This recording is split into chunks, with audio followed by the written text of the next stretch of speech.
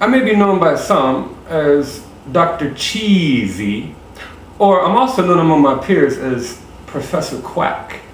But today we're going to be using a line number reader, and we're going to do some Java. Okay, we're going to create a new NetBeans project, and we're going to look at some basic I/O operations, or input and output. And I'm going to create a new NetBeans project, and I'll just say Java application. I'm going to call this one I/O, and it'll write some code for us, and I'm just going to very quickly refactor this project. Again, in a larger project, it would be useful to use packaging and subdirectories, but in this small example, we'll commit a little bit of a faux pas, and we'll just use the default package. And we'll just call this what it is, just sort of an I/O example. Okay.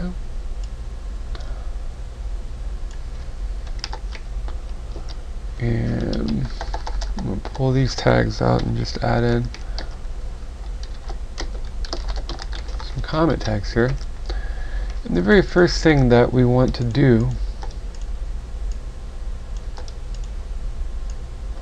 is kind of clean this out here. Let's take a look at how to get some input and output in Java and how to use some variables. We talked about variables and how memory is stored. And it's time to use another key word here, but one of the very first things I'm going to want to do is take input from the console and output. In this example, we're going to ask the player for their name and their score and their accuracy rating. So we'll look at using 3 different data types. And to get the input, we'll try 2 different methods. We'll use a JOption pane, and there's an input dialog and a message dialog. We can call from that, and we'll also use a line number reader to get it from the console. To use the line number reader, I just want to import the package Java I/O, and I'll use the asterisk or wildcard here. When I use this keyword import, basically I'm taking an entire class or object in Java and importing its methods and objects, any subclasses that derive from it. So I need to get at those, or I want to make use of something called a line number reader. Okay, and up here I could do it local to the function, but I'm going to make a global section. And remember that we talked about scope in the last lesson. You can have global scope or local scope. And local would be inside the function, global would be inside the class, but outside the other functions. And I could create my variables in either location, but for now, let's say I'm going to go ahead and make these globals. And later, if I choose to pass them around or use them in other functions, I can freely. So first off, I'd like to get input from the console. And if I want to do that, I can use something called a line number reader, and I'll simply call this n.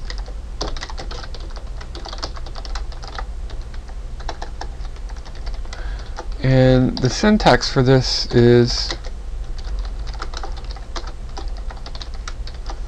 a line number reader takes an input stream reader as its argument, and an input stream reader takes system in as its argument.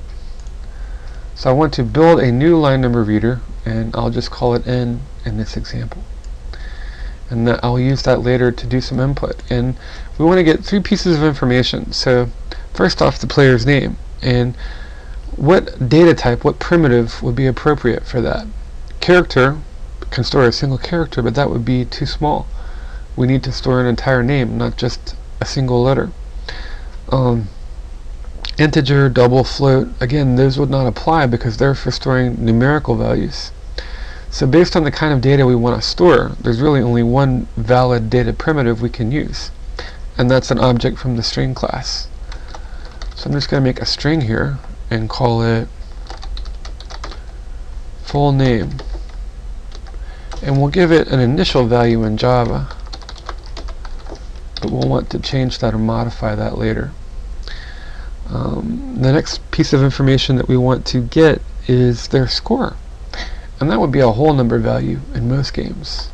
So we could just use an integer and we could call it score.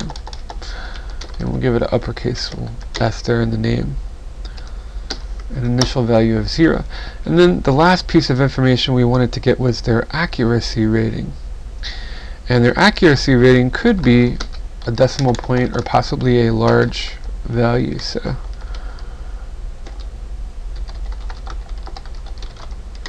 we'll just initialize that there to 0.0. So I've created the objects that I'm going to need for basic input and output, and also to store the player's name, their score, and their accuracy rating. And I want to make sure I've selected the right data types, in terms of being able to use these. So what's the very first thing I would like to do? Remember from our first program, we used system.out.print to display something to the console. We talked about escape sequences, how \n would simply add a line or a space, and \t would tab it over. So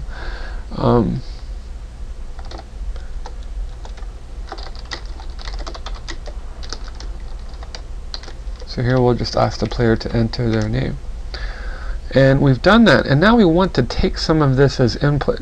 And to handle the input, we'll use our line number reader. But a line number reader, it's a basic I/O operation, and anytime we're doing input and output, or I/O, we should use something called try and catch blocks. And in this case, there are exceptions. We'll go into greater detail with try and catch later. But for now, just know that when we do I/O, we need to catch exceptions. And first, I'm just going to make the catch statement here.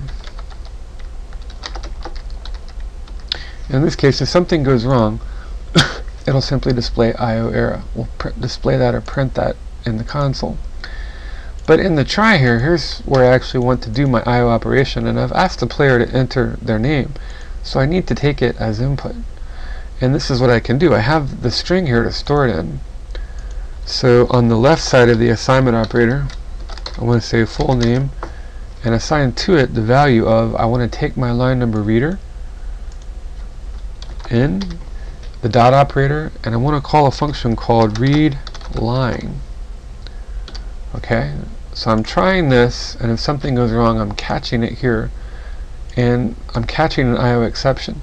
Every try must have a catch, and every I/O operation should be enclosed in try and catch.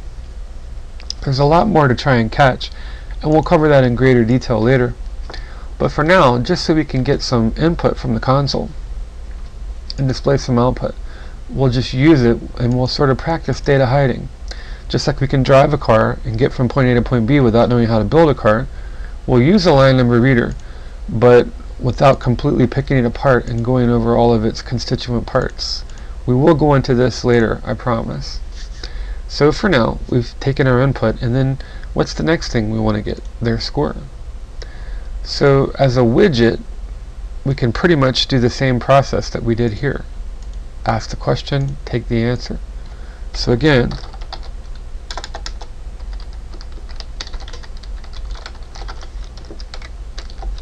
double quotes and a string literal. Let's ask the player what their score is. And we want to do the same thing with our try and our catch, except that this time we don't want to store the variable in name, we want to store it in this integer here for their score. Now there's a problem with this, and that is a line number reader always returns to us a string. Alright, it's one data type, but the problem is we want to store score in an integer, a different data type. And I can't do that without an explicit conversion. Okay, and there are built-in functions in Java to do that, but let's see what would happen if I simply tried to do this and then compile it.